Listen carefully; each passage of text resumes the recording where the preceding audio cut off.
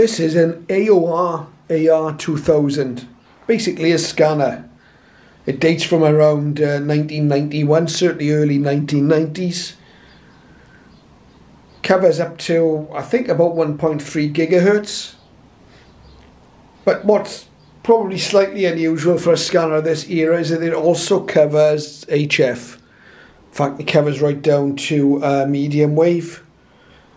The only modes it scans are AM and FM, of course.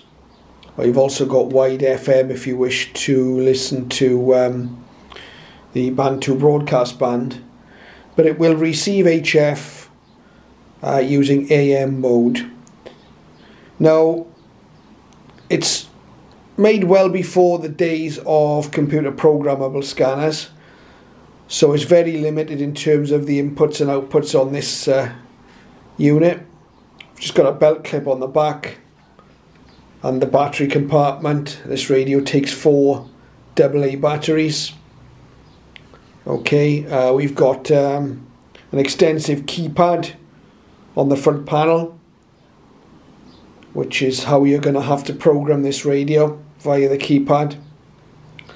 On the top panel, let's get the antenna out of the way, we've got an attenuator switch, local and DX, volume and squelch on a concentric control here, and a VFO tuning knob. And of course we have an earphone jack, 3.5mm earphone jack. And that is basically the radio.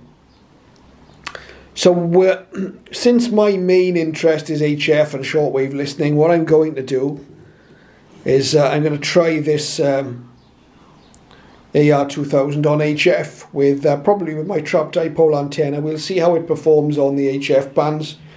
I'm not expecting great things from it. Most people that would have bought these would have bought them really with the intention of scanning the higher bands.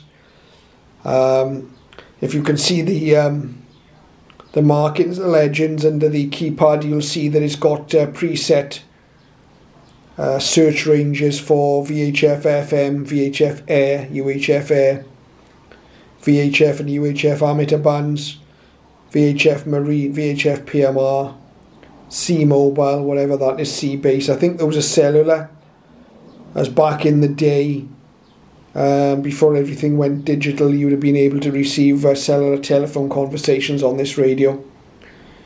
And then we've got the buttons for search and scan, lockout and delay, mode selection buttons here. We've got bank selection. We can set limits for the search ranges, and a programming key, and a backlight. The backlight's relatively feeble on these, but it does serve a purpose, I guess. So then it is the AOR AR2000. Let's take a look at it on HF.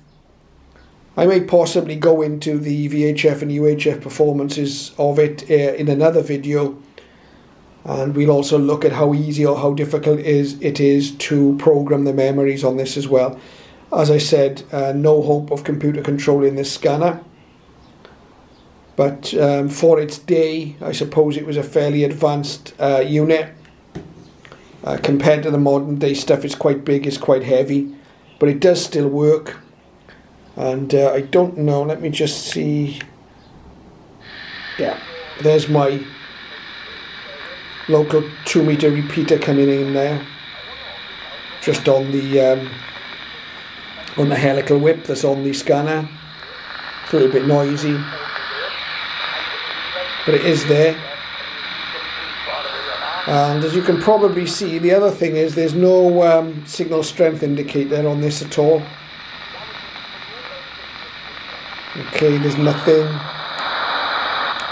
to indicate the signals being received, no S meter. It's a quite basic display. Let's see how it works in the shack on HF.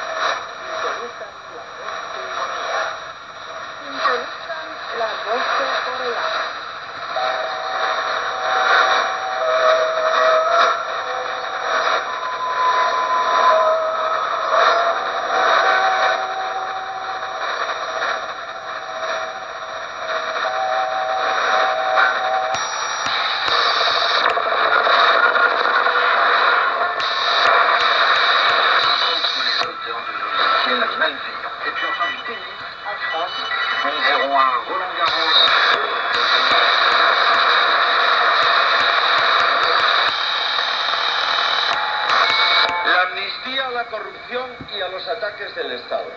Enfado de Feijóo que contrasta con la alegría del independentismo. El expresidente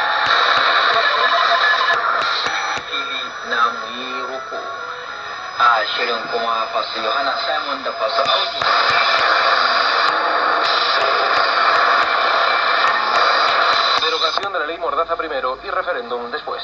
La ley del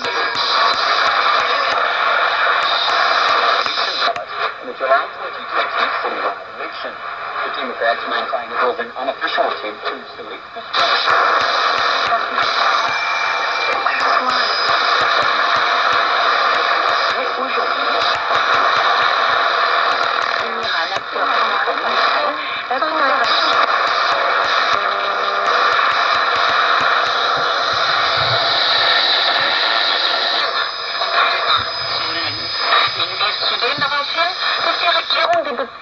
Für Diplomaten. De winkel bij jou in de buurt.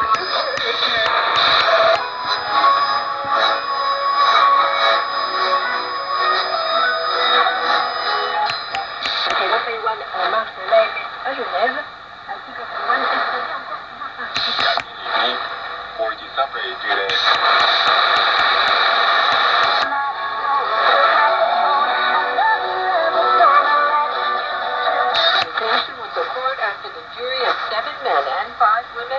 Sent to a private room just before 11:30 a.m. to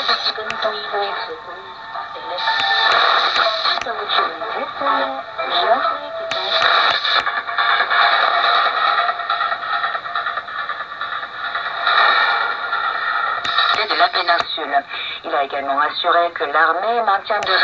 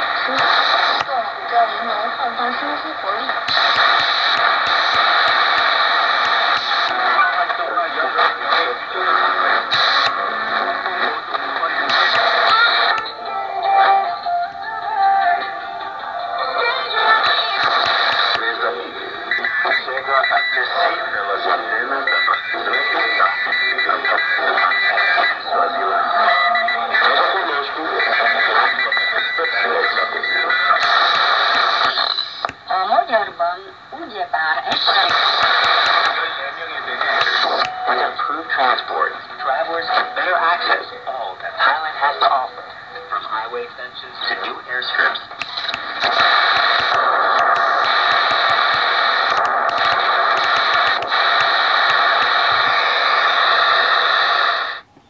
Okay, so that was just a little short demo of, we looked at 19 meters, we looked at 49 meters and 41 meters. So this radio, it does work. The filtering's a little bit wide. And each time you change bands, each time I punch a new frequency in here to go to a different band, the radio reverts to FM and it loses the 5 kilohertz step that I set here, so you have to reset that. So it's not the easiest thing to tune, but it does work on shortwave. Wouldn't be my first choice as a shortwave receiver, but it does actually do the job reasonably well.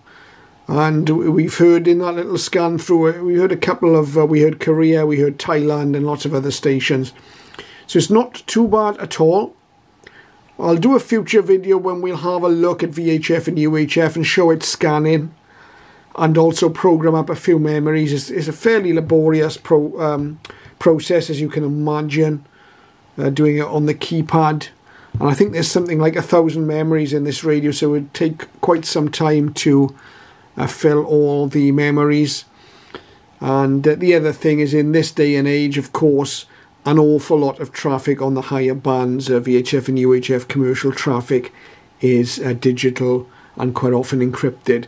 This little radio just receives AM, FM and wide FM, that's it. I don't know whether we can see the light any better. Yeah, you can just about see the backlight there. It does work. Display's not too spectacular on this, but it's all very functional. This particular unit, which I was given some years ago, I don't think it's ever seen much use. It came with a little case as well, which has kept it in reasonably good condition. So there you are. That's the AOR AR2000. That was how it worked on a couple of the HF broadcast bands. And in another video we'll look at it on UHF and VHF, and we'll do some keypads, some memory programming. Thank you for watching.